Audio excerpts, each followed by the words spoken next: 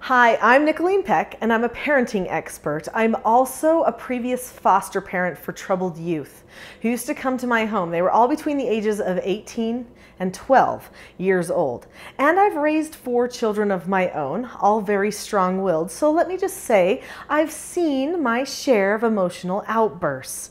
Things that look like, "You don't care!" and things that look like, and they just stare me down. There are so many things that people do when they're being emotional. Some of them seclude themselves and they won't talk. Some of them say many things that they'll regret later, right? That's just how people respond when they get into the emotional part of their brain. Well, in this video, we are going to talk about how to deal with emotional outbursts in children.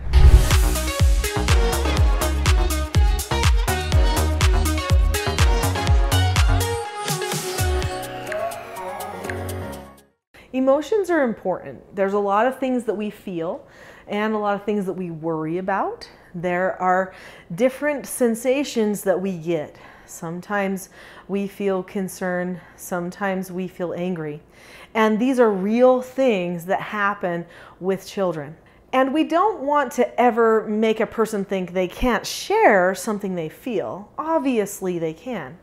But the way that they share it with another person can be the difference between freedom and bondage. So if I feel like I have to yell at another person every time I get frustrated or somebody makes me angry, then I'm actually in a place of bondage. But if I know the skills for how to communicate with people, when I have something I don't agree with, maybe a skill that I call disagreeing appropriately, and I'm understood when I use this skill, then I've been able to share my feelings with another person and be understood and not have to feel like I was trapped by my emotions. So that is freedom. We want our children to feel freedom. So here are 4 things that we can do in order to promote that freedom for them and to help them grab on to the skills that they need in order to not have emotional outbursts, but instead just have good, solid,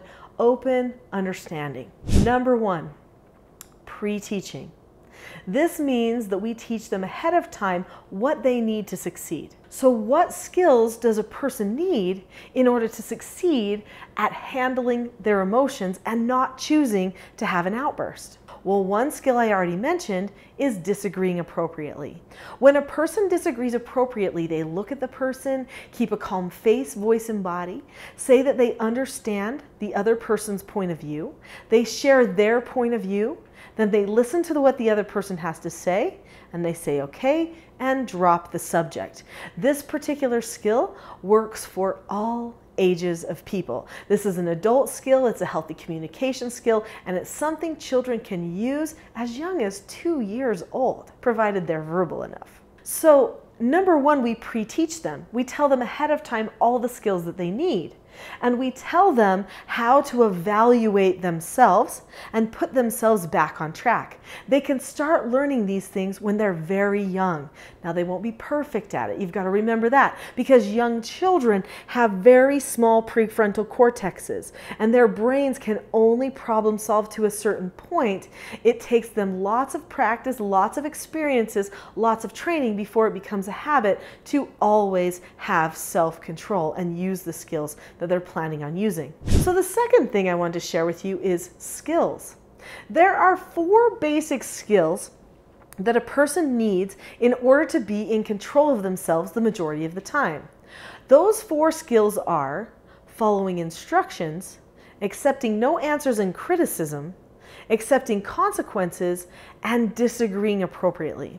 Each one of these skills has a skill set, just like I shared with you when I told you what it meant to disagree appropriately. If a person learns all 4 of those skill sets, they can properly analyze themselves so that they can decide where it is that they fall into those emotional traps, because that's what they are.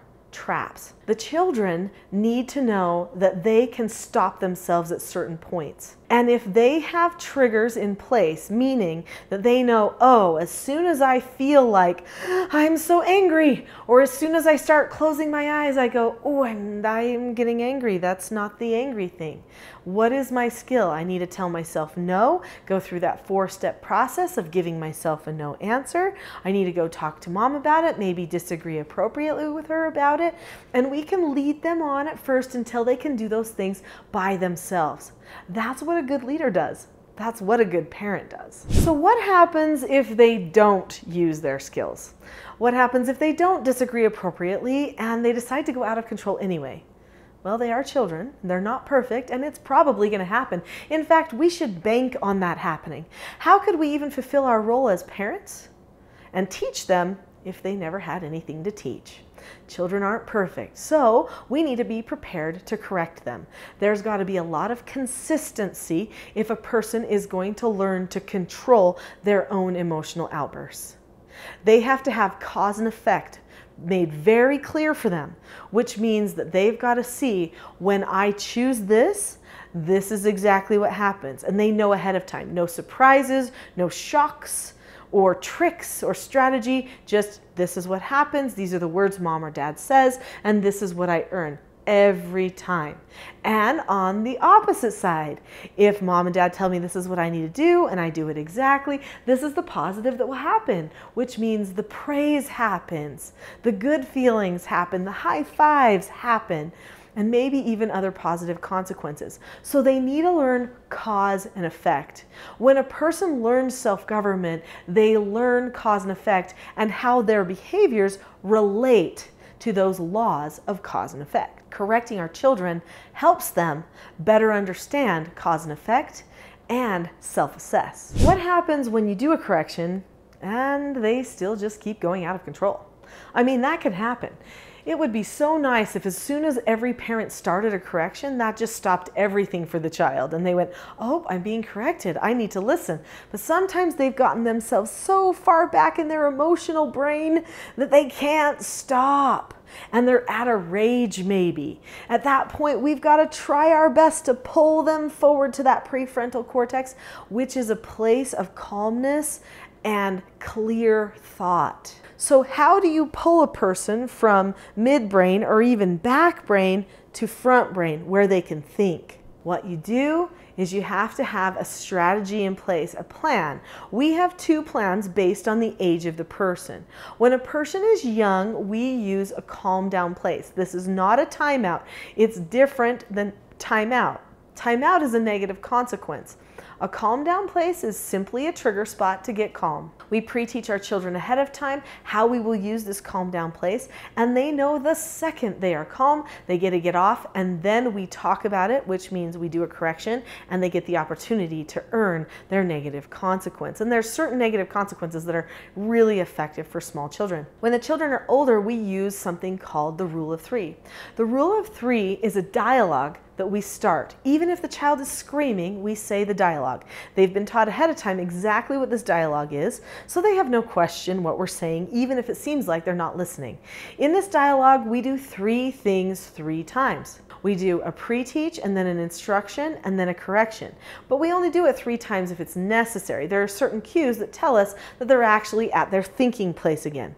And so what we do is we help them get to that place of calmness, either using a calm down place as a trigger or the rule of 3 if they're older as a trigger to get them to choose calmness. Once they choose calmness and choose thinking, which means that they're able to do the 5 steps that we tell them they need to do to prove to us that they're to that place, then we know that they are ready to be taught.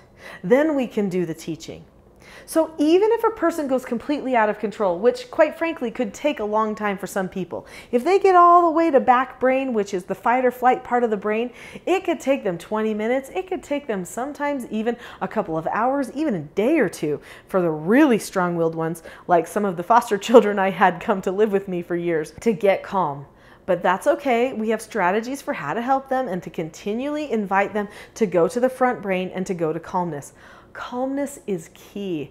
In fact, the more you can learn about calmness, the better. You may notice in the description of this video that there actually is a free Calm Parenting Toolkit. I highly recommend looking into that. That Calm Parenting Toolkit will give you some of the strategies that you need in order to have this calmness for yourself and for your children during these times when you're trying to help them get away from those outbursts that they're struggling with so much. I feel like we've just scratched the surface talking about emotional outbursts. It's probably important for you to click the next video, which is how to deal with temper tantrums, because emotional outbursts and temper tantrums are very closely related, and temper tantrums can affect people of all ages. So please click that video now so that you can get yourself on the track to calmness.